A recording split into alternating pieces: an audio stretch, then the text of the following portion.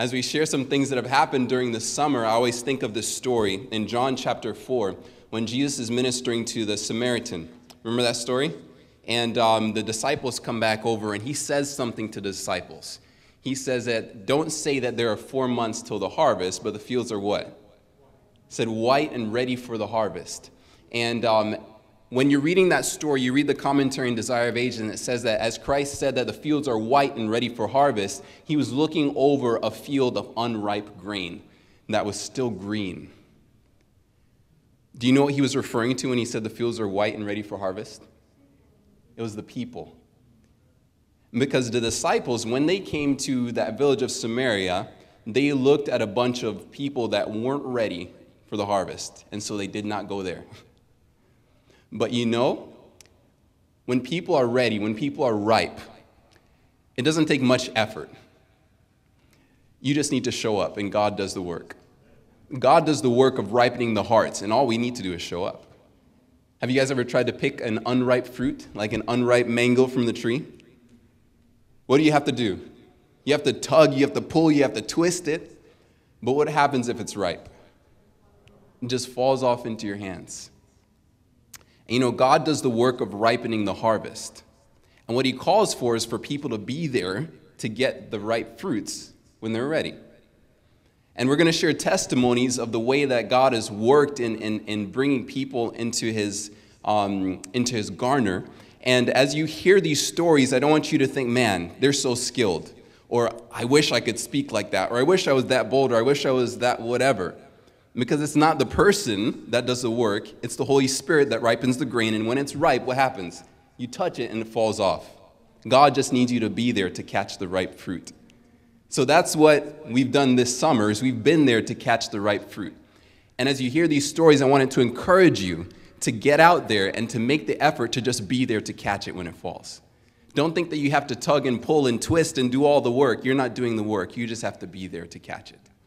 And so I'm going to give the time over to Josh, and he'll explain where he was and what they were doing and all of that. So I pray that you'll be encouraged and you'll be blessed, and it will inspire you to go out and to get some fruit.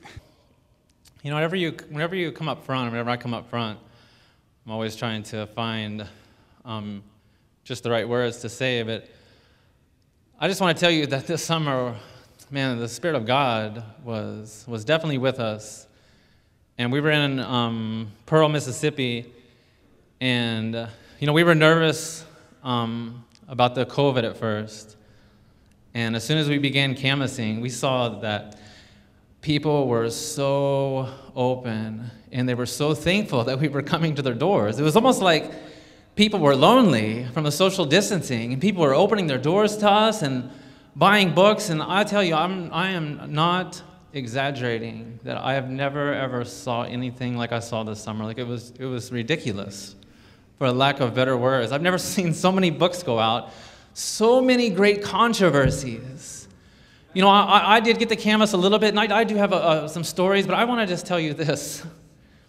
You know, after 2 weeks, we ran out of great controversies. And I started paying attention to how many we were getting out, like 60 great controversies a day. And for you canvassers, you know that's a lot. For one van, that's a lot for 2 vans. We got our next shipment of great controversies, and I started paying attention, counting them every day. And there was 1 week, friends, every day. And I'm not talking about books. I'm talking about the great controversy. Every day, 70 to 90. Every day. I began having to put 5 boxes of GCs in the van. You know, we started setting very high book goals. We were getting 90, I remember 95, and I knew, Lord, you could help us reach 100 great controversies. We were having warships from that book. Our training was about that book. It was so amazing. And every day we would go out, literally we could feel the Spirit of God upon us. You know, it's not because we're special. You know, it's amazing to me that God uses sinful people like us to spread that message. But I want to tell you about one day. We had set a book goal for 100 great controversies. That was our goal, and we were striving for it. And every day during this week, we were let's reach our book goal, praying to God, pleading with God. That was all of our prayer requests when we were in the van, is let us reach our book goal of 100 great controversies. And every day we'd go out. I remember we got 93. The next day we dropped down, got like 85. The next day, 97. It's like, oh, Lord, I know we're going to do it. I know we're going to do it. The last day of the week, Thursday, our worship was from the Great Controversy. Our worship was about the Great Controversy, getting that book out. And we went out. I had 6 boxes in the van, and I thought we'd emptied all of them. At the end of the day, everybody got in. This is the end of the week. Thursday, final day, we all get in the van. We all add up our Great Controversies. We send our calculator around, and we got out 105. But you know what was so powerful is as soon as...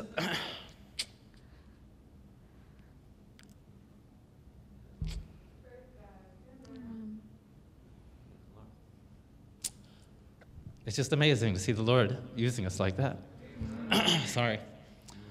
But whenever we counted those up and we saw 105 great controversies, we literally felt the power of God, the Spirit of God come upon us in the van. Like we all burst out in singing and praising. I looked in the mirror and there were people crying in the back seat. And it was just amazing. It was amazing to see the power of God working with sinful people like us. You know, I told all the students, if you get out 100 great controversies, you can throw me in the lake.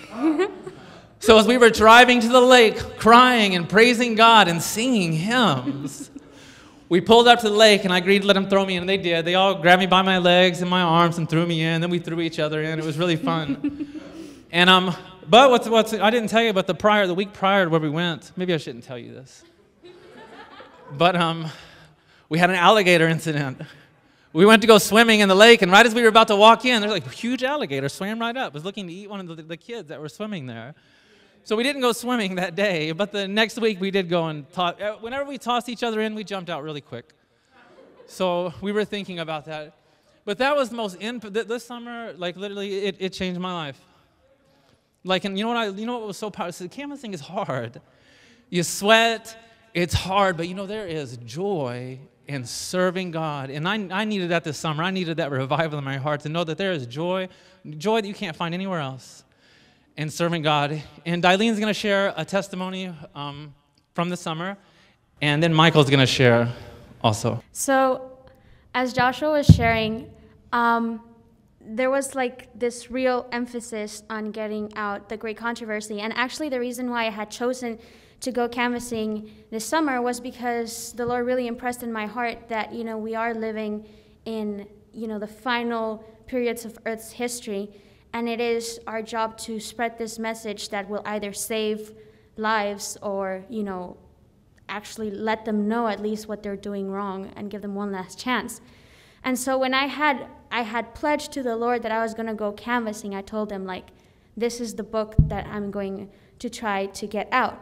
The thing is that I was a little bit into the program, started getting worried that I wouldn't have enough money, and I guess for me, always the default is going to the fighting disease with food, shows you the latest information on healthy cooking or whatever.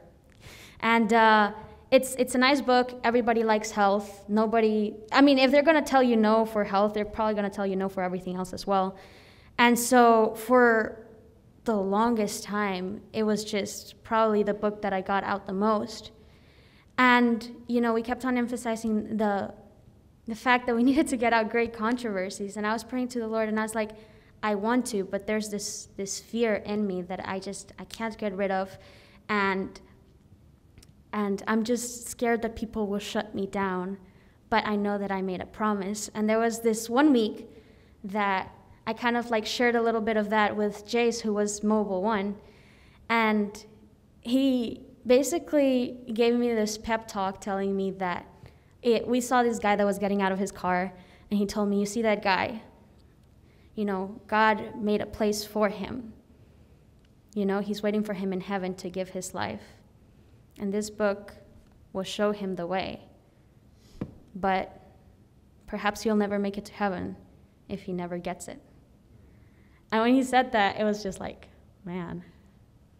And I'm over here just trying to make money for school. That's not right. And so after that week, I just started like really praying to the Lord and asking him to give me the right words. And this day I came up to this, it was the Mississippi what's it called? Well, it was a military branch anyway. And there were these two gentlemen standing outside. They were a little bit older. And so I came up to them, and I was about to reach for my fighting disease with food, and I was like, no. I just felt really impressed that I shouldn't give it to him. So I pulled out the Great Controversy, and I handed it to one guy. And then I usually hand out a message book and a health book, or a message book and a kid's book. But in this case, I don't know why, the Lord just directed my hand, and I handed the other guy the Desire of Ages. And so I started to canvas them on it, and the guy's like, hang on. So, who is Jesus to you? He's like, I don't care what you're selling. I don't care, what they tell you to say. Just tell me, who is Jesus to you? And I was just like, Lord, give me the words, because when you have a personal experience with God, but sometimes you can't just put it into words. And so I started praying, and I was like, just give me the right words. And it was just so powerful, because obviously I didn't have a speech ready. I had no idea how to really answer the question appropriately, but I felt the Lord just speaking through me and interlacing both of the books into this, testimony. And I actually got to share with them what the Lord had done for me. And by the time I got done, both of these guys had tears in their eyes. And the guy's like, I've seen Jehovah's Witnesses, Mormons, and none of them seem to have the experience and reflect the light that you seem to have. You seem to actually believe in this. And if you believe in it, then I want to believe in it too. And the other guy that had the Desire of Ages told me, he's like, I was thumbing through the book while you were talking, and I've seen millions of devotionals on Jesus and whatnot, but I've never seen anything like this.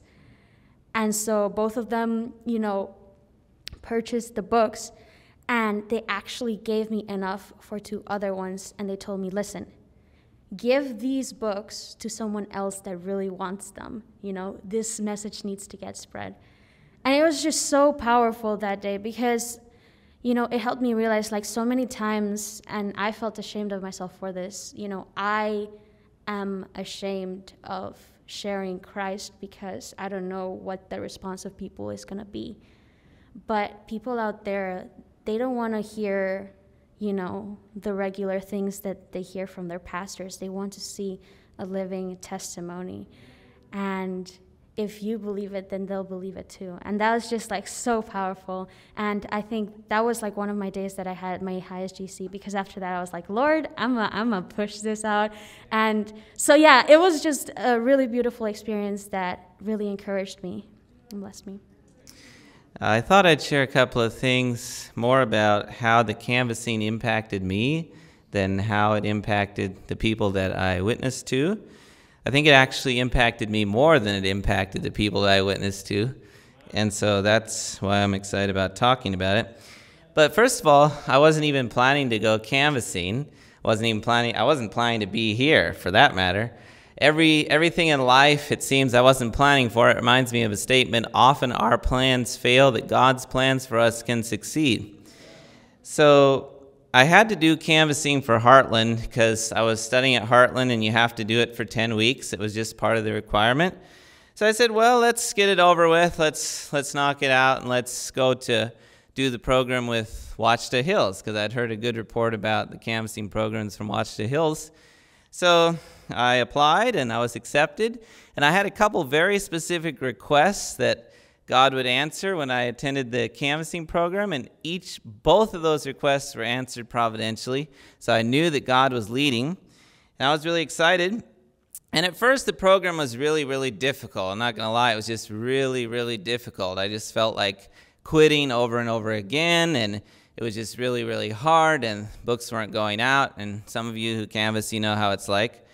But every single time that I would be really, really discouraged, and I would think, this thing is not really for me. I'm never going to be able to pay my bill by doing this kind of work. I would just really pray that God would give me some kind of divine appointment to show me that this really was what he wanted me to be doing. And he would give me those divine appointments again and again. I had so many stories, like 5 or 10 stories about how the Lord just answered that prayer time and time again, and basically showed me that it's not by feeling that we walk, but it's by faith. And so that was just really, really encouraging. I don't have time to tell all the testimonies.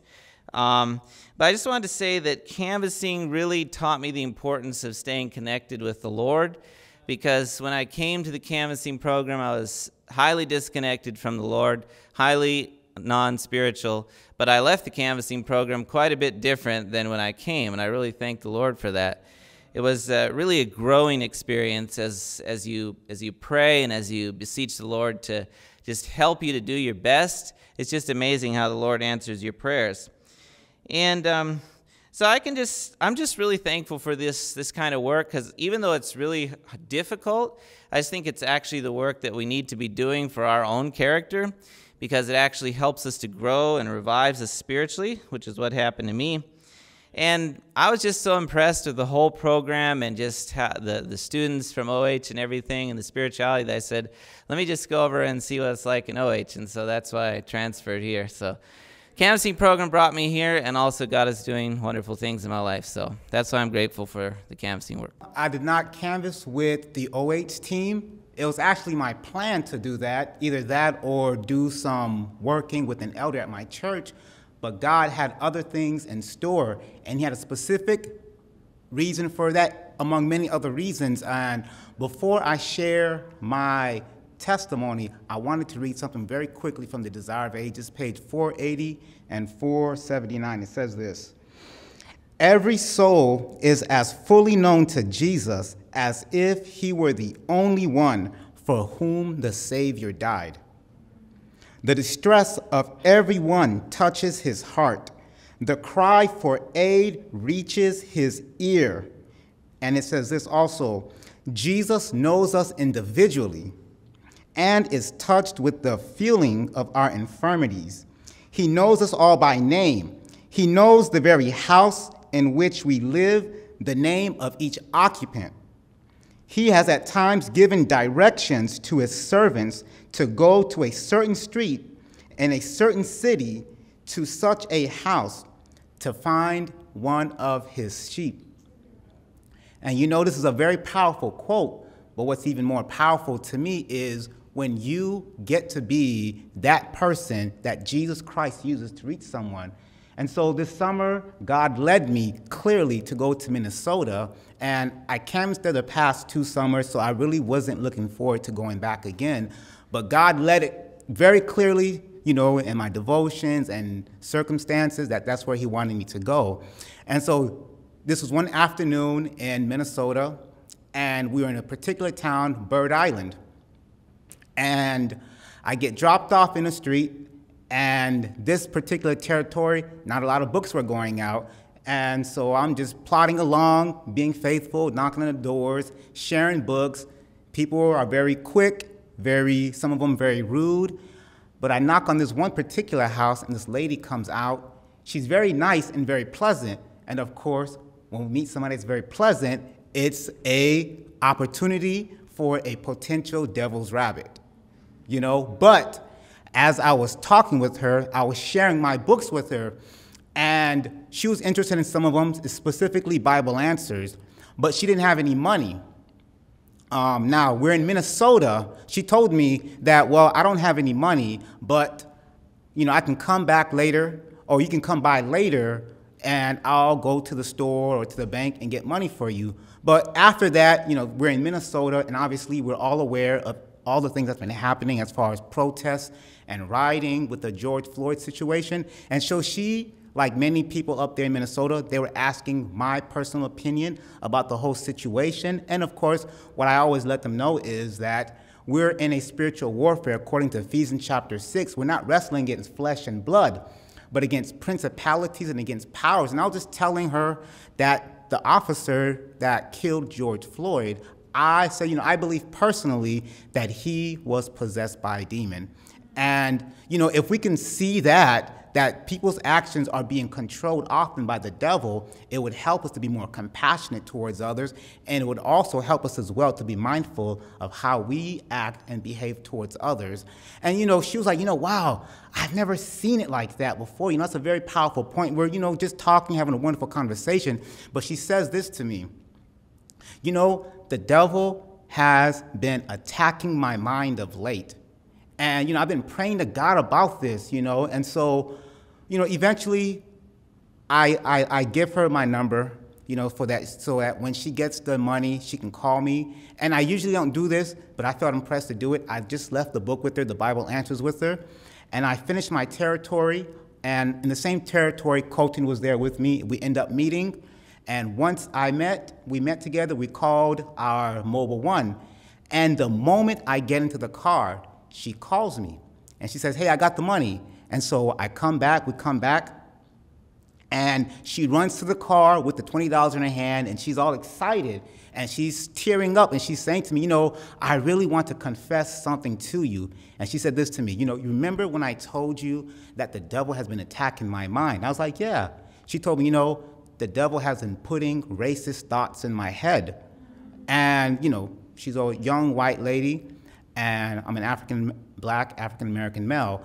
And she told me she's only had 4 experiences with black men in her entire life. 3 of them were very horrible.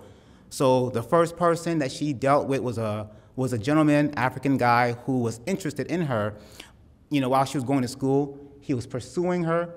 He was not interested. And so he kept on rejecting her. No, she kept on rejecting him. Finally, he gives up, starts dating another lady, and it turns out he ends up killing her.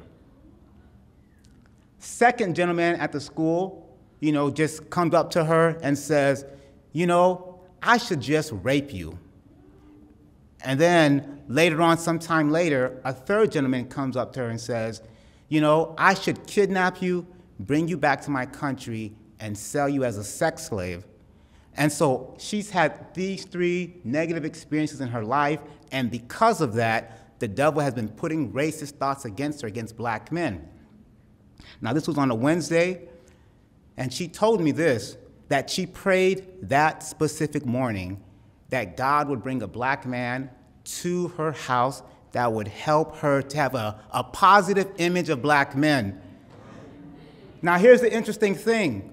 I didn't want to come up there to canvass.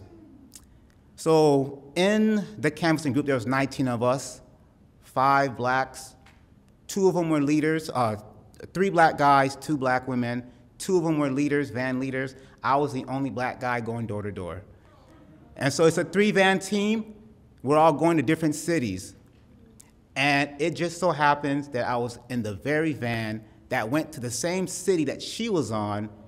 And then not only that, I was dropped off on the very same street that she was on. And I got to meet her, and I got to minister to her.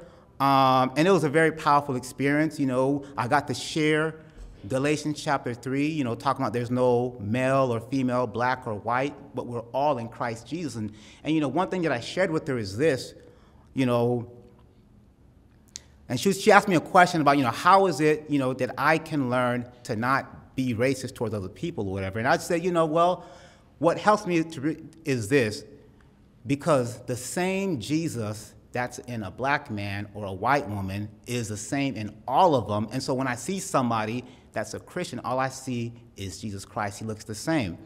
And a few days ago, before I met her, I watched a video by Ivor Myers, The Hidden Agenda of Racism. And, I gave her the link.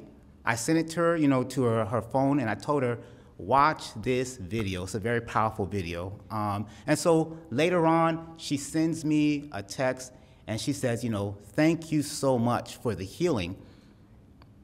But I responded, and I sent her Malachi 4:2, and I was like, it's not me, but it was Jesus Christ that came with healing in his wings.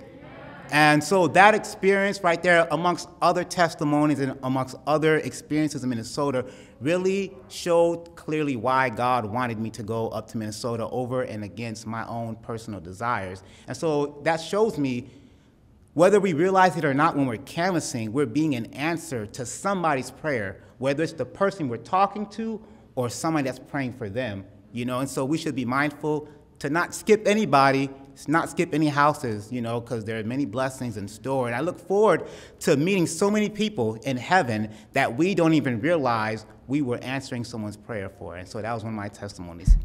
Happy Sabbath. I am just so thankful that Jesus will use sinners, honestly. I'm just so thankful. So this summer was my first summer with Gulf States. And I actually didn't want to canvas because I didn't want to catch the coronavirus. But God really had a purpose. He made it very clear that that's what I wanted to do. And specifically with Gulf States, I don't even know how Carlos got my number, but he messaged me the day after I decided I'm going to actually canvas and go through with it. And so I ended up going there knowing it was providential. And so this actual testimony happened closer to the end of our canvassing experience where, like around the last week, I kind of had this fire to finish off strong, because either two things happens. You get very lethargic and you're like, oh man, it's the last week, let me like drag my leg and kind of go door to door. But there's like this fire, like, whoa, this is just one more week. Let me just push, let me go door to door. And I actually ran that last week, you guys. Big thing, big thing. So I knocked on this door. I end up going to the store, and I see this guy coming, very big, soul guy, kind of barbecue kind of guy. And I was like, whoa, like, hi, my name's Elizabeth. I canvass him. He's like, I'm not the homeowner, but the homeowner is going to buy all the books in your bag plus 3. I'm like, good deal, And so I knock on the door, and the first glance, the guy's like, I'm not interested. And I was like, wait, because I don't usually do this. I was like, but he said that you're going to buy all my books plus 3 more. And he's like, what? And so he looks out, and he sees his friend with his kids. I guess they're having like a sleepover, something along those lines. And so he's like, oh, okay, he greets his friend, and I'm just kind of standing there like, And so they go inside. And I'm still standing there, I'm not leaving. And I'm looking at this guy, and he's like, all right, so tell me what you're doing. I canvass him. He's like, okay. He's like, what's your profession of faith? I say, I'm a Seventh-day Adventist Christian. And I don't know why I said this last part, but I was like, if you know Ben Carson, I share the same faith as him. So he said, really interesting. And so he's like, have a seat. And I was like, yes. I sat down, and he starts asking me about politics and asks me about all the protests that's going on. I gave him my honest opinion on it, and then after we were done talking, he says, what's your name again? I said, Elizabeth. He's like, I really enjoyed our conversation, but I'm not going to get any books. I said, what? I was like, why? And he's like, actually, at that point, I joked with him. I was like, you know what? Usually I would joke with people. So I'm very upfront, and I'm like, oh, you can buy all the books in my bag for $100, but I'm really curious, so why don't you want any books? And so he told me, I'm just so done with humanity right now. All that's going on, even the political views, the riots, all this hate, I'm done. I don't want to help anymore. I'm just going to live my life, provide for my family, and that's it. These are very nice houses. I'm sorry, it was like a very rich neighborhood. And so I said, okay, you know what? At that point, I forgot I was canvassing. I dropped my books, and I said, you know what? I don't care if you buy any books in my bag, but you listen right now. I was like, don't you give up hope. Because you know what? In the Bible it says, because iniquity shall abound, the love of many will wax cold. Your heart is so soft, and this is hurting you, but you know what? Jesus has a plan for you. Do not give up. And I was just like filling him with Jesus, or trying to, and I was like, no, I'm like, I'm not leaving until you believe in Jesus again, or, something along those lines. But by the end of it, he paused. He's like, $100? I said, yeah. This is the real deal. Like, you don't need to, but this is the real deal. He said, okay. he goes in and he yells to his wife, "Bring me $100. And she's like, "No." He's like, "Yes." "No." "Yes." And I'm just like, okay. But anyway, she comes out. He just sits down. He comes out, and with $100, he gets all my books. I prayed for James that day. After I was done praying with him, his face, he was just very stoic, very indifferent, didn't really care. But I know he received Jesus that day. And so I'm so thankful for that opportunity that God impressed all of us canvassers to go out and make a difference in the Corona time. Yeah. So I didn't get to go canvassing, but the Lord presented another opportunity for me, and my friend Davon, he attends here too. We got to go Bible working, which is a great opportunity to meet people. You're more interactive with them too because you're inside their homes, you're talking to them, you get to know them, spend time with them. But I want to share with you guys a Bible verse from Ephesians chapter 3, verse 20. "Now unto him that is able to do exceedingly abundantly above all that we ask or think, according to the power that worketh in us." So I want you guys to remember that verse while I'm telling you this testimony, or these two testimonies, the amazing thing that God has done in the summer, what stood out to me. So at the beginning of June, me and Davon were praying for Bible study contacts because the church we were attending, it was like a barren field. We had to really put in some work this summer. So we had a list of contacts, and some had address, some had numbers. We picked this one place. I booked it. We got into the car, booked it, went to the destination. We have no clue who this person is. We have no former knowledge. And I live in that town. The place I'm Bible working is the home I live in. So I know the area. So I'm just wondering, like, how am I going to talk to this person? How am me and Davon going to start a relationship? So we knock on the door. And a middle-aged gentleman comes to the door. First, it has a ring. And I see the ring, and I was about to press the ring button. I was like, you know what, let me do the canvassing thing and knock on the door. And he comes to the door, and we start a conversation. In fact, we actually ask for John or James or something like that. Some guy, and he was like, that person doesn't live here. And we were like, what? Oh, okay. So we just tell them what we're doing, and we're just looking for people to share the gospel with, and we just start a conversation. And come to find out, to cut it short, we found out that he was a Sabbath keeper. And that was crazy, right? So we found out that his whole family is a Sabbath keeper, and in fact, his family has started a small church, and they attend church on Sabbath. They're not Adventists, but they keep the Sabbath. And their testimony, how they became Sabbath keepers, is basically the grandma met an Adventist. The Adventist shared the Sabbath with them. So growing up, he always kept the Sabbath as a young boy and still keeps the Sabbath as a middle-aged man. And it was just amazing, and that we didn't get to have a Bible study with him, but we got to share with him the Great Controversy. He was excited about that book. But we did get to have Bible study with his 11-year-old son. Not with him or his wife, but his son. So throughout the whole summer, the next 9 weeks, we're just having studies with his son. Midway through the studies, the little boy's sisters come along, and they were autistic. So that was kind of a challenge. But I believe that the Lord gave us that challenge so that we can slow things down, alter. And as time progressed, the 11-year-old boy, his name was Jivan, he became interested in spiritual things. And as we were sharing, me and Davon were sharing with the child, or Davon and I, the father was listening. He could hear everything. He was right next in the room. So he's listening on everything we're talking about, the Great Controversy, the truth about the Bible, God's love. And we were able to just create this good relationship with the family and Davon and I. And it was just amazing. Come to find out, he was a pastor of his church, in fact, and he was just amazed that we were doing this work out in Corona.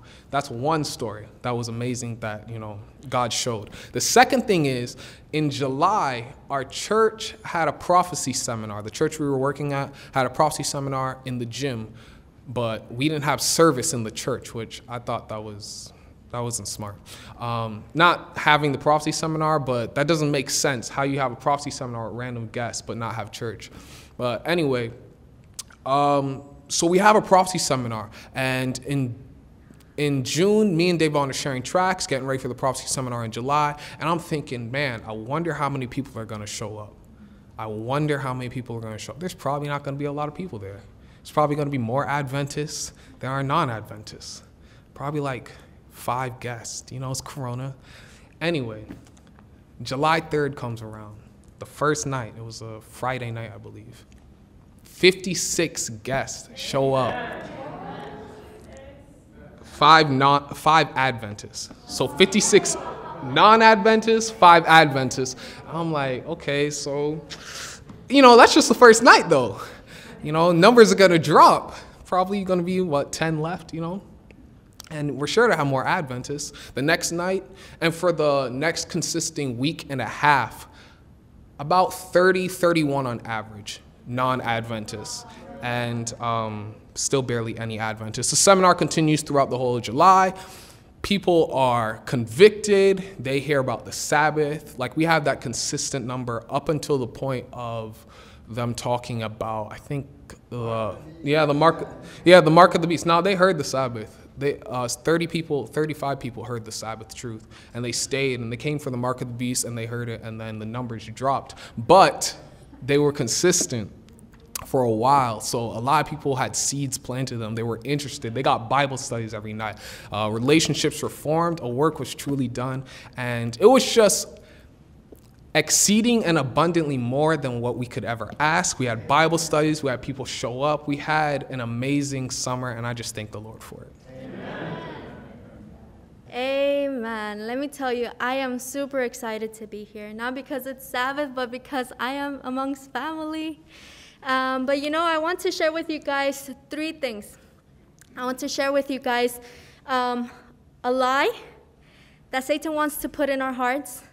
Well, actually 2 lies that Satan wants to put in our minds and our hearts. But I want to share what God is able to do amongst all of those different things if we are willing to listen to him. Amen? The first one is that many times we think that we are not qualified. What do we think we're not? We're not qualified, and it may be true. We may not be preachers. We may not be professional Bible workers. We may not be the best canvassers out there who get like 60 GCs out, right, a day. But guess what? Although that might not be us, that does nowhere in the Bible. Can somebody say nowhere in the Bible? Can you guys repeat that? Nowhere in the Bible does it say that does not qualify us to be soul winners for God. And I think that is one of the greatest deceitful lies that Satan will throw at you. Whenever you want to serve him, he says, oh, I'm so sorry, Lord, I can't serve you because I didn't go to Andrews University or to Ouachita Hills or anything like that. I am so sorry, I can't serve you. But you know what? I want you to really remember that the only thing that makes you qualified is you accepting the gift of grace that God has given you. When you truly see that Jesus is enough for you and that he has paid the sins, on the cross for you, for me, then you're ready. He says, oh, I'm ready to share this. This is such a good news. You get it. You're ready to pounce, You're ready. So that's the first lie. What is the first lie? You are not what? Is that a true or is that a lie? Who lied? Satan is lying to you. But Jesus wants to tell you, look, you are qualified because I make you qualified. Amen?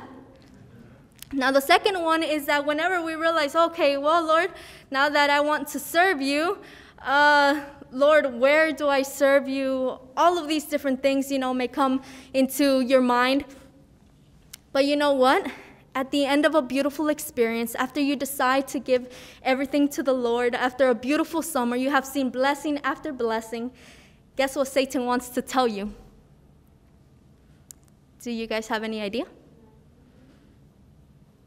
You didn't have any good experiences, Crystal. You didn't, there was nothing special about what you did. You didn't impact any life. But you know what? That is the second biggest lie that Satan wants to tell you. While you're in the canvassing field, you said, I didn't get a dump bag.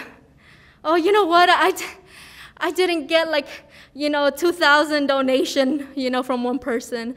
Oh, I didn't get this, I didn't get that, or, all of these different things. But you know what? Every door, every interaction that you have with people, every smile, guess what? That is an impact. That is a blessing within itself. And I want to remind you guys that Satan will come at you and he will tell you, there was nothing special about today. But you know what? You have to go back into your day and you want to say, Lord, were people able to see Jesus today through me? That is what truly matters. At the end of the day, are you having a relationship with Jesus, right? And can people see that from you? But with the conclusion, what was the second lie? What was the second lie? Say that again? Yeah, you didn't have an impact, okay? What was the first lie? You're not qualified. The second lie at the end of the summer, what was the second one? No impact, right? Now those two are what? They're what? Lies. Thank you. They are lies, okay? But what I want to really remind you guys is that the Lord gave me such a beautiful summer that it doesn't matter what Satan tells me, that I did have an impact. And I knew this because before even going there, God reminded me of something. And he said this. He said, is this not the fast that I have chosen? To loose the bonds of wickedness, to undo the heavy burdens, to let the oppressed go free, and that you break every yoke.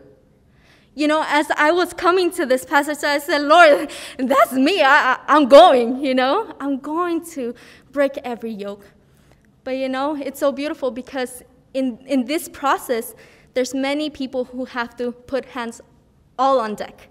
The church has to put its part. Bible workers have to put their part. Church members have to put their part. You have to put your part during the summer. And, as a Bible worker, I came to the realization that I must do my part. I remember that the church has sent out, it is written Bible study request forms through mail.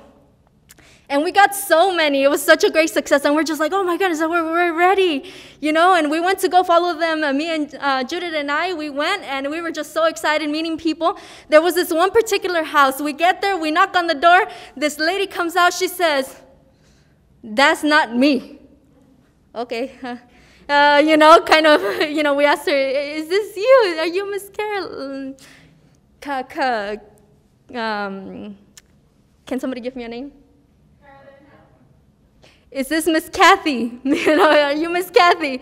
And then she says, no, I'm not Miss Kathy. Okay, no problem. Usually when we go and we follow up with people and they tell us, oh, this person doesn't live here, usually it's like, oh, they probably moved, then you walk away, right? But guess what? The Lord was impressing us. The Holy Spirit said, no. Yeah. She's somewhere around here, so start searching, So we went to the next house, to the neighbor's house. Hey, does a Kathy exist here, and does she live here? No, but she lives right there.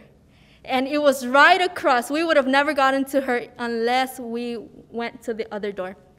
So later on, we crossed over the street. We met this beautiful lady, Miss Kathy. And as we were speaking to her, very sweet lady, we told her, we're here to offer free Bible studies that you requested. And she said, oh, okay, nice. My husband's sick, so I don't think I will be able to follow through. Kind of saying like, thank you, but no thank you, that's it. And it could be in our thoughts that usually people like that, they say, oh, we're not interested. And we may tend to put them in the back burner. But guess what? Jesus does not put people in the back burner. He puts them in the oven. And it's like, what? Yes, he puts them in the oven. You know why? Because he heats them up with love. And that is Christ's method alone. Let me remind you of it.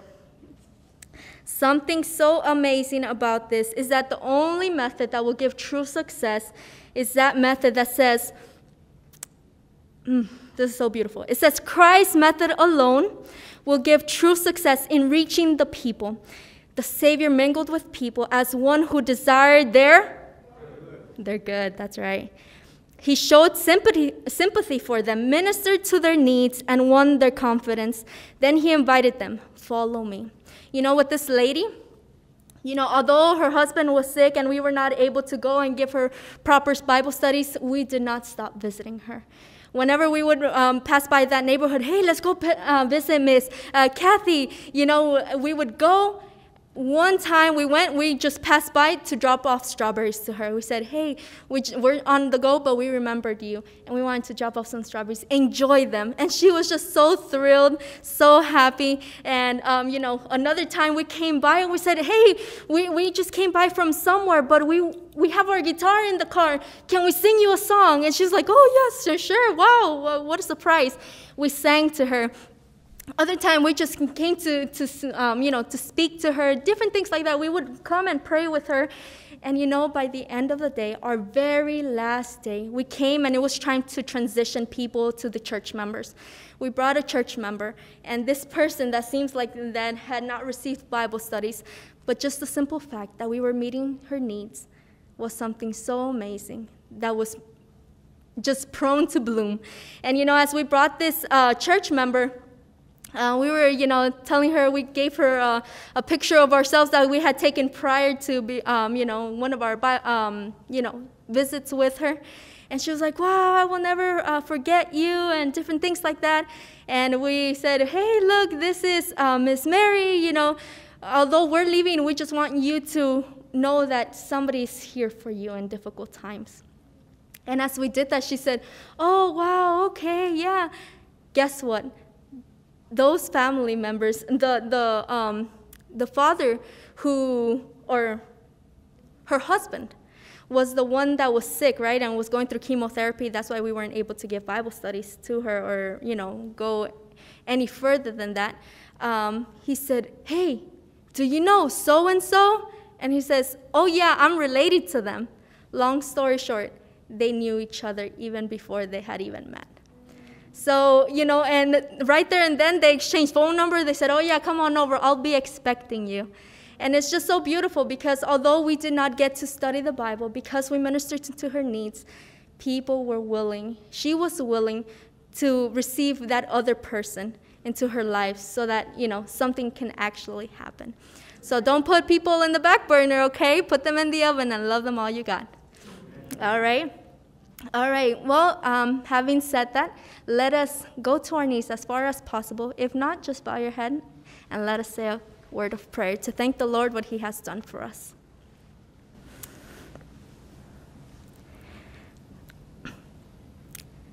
Dear Heavenly Father, Lord, we're so thankful to know that you're a God who loves us beyond what we are capable of doing, beyond all of our qualifications.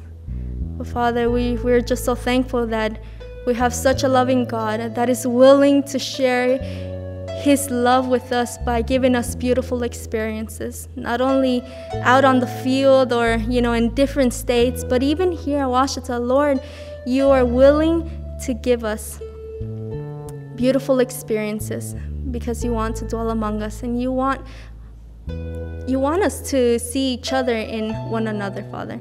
And we just want to ask that these experiences may not end during the summer, but that they may be continually happening in our lives.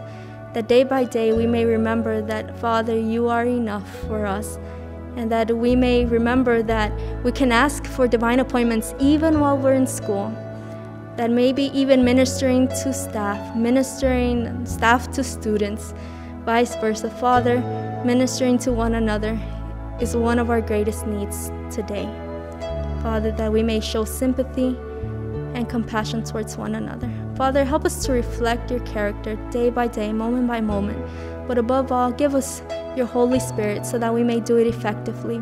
Because, Lord, who better than you can make yourself you in our lives, Father. Thank you so much for being so willing to live in us so that your righteousness may be seen. We thank you, Lord, and we just want to ask all of this in Jesus' precious name we ask. Amen.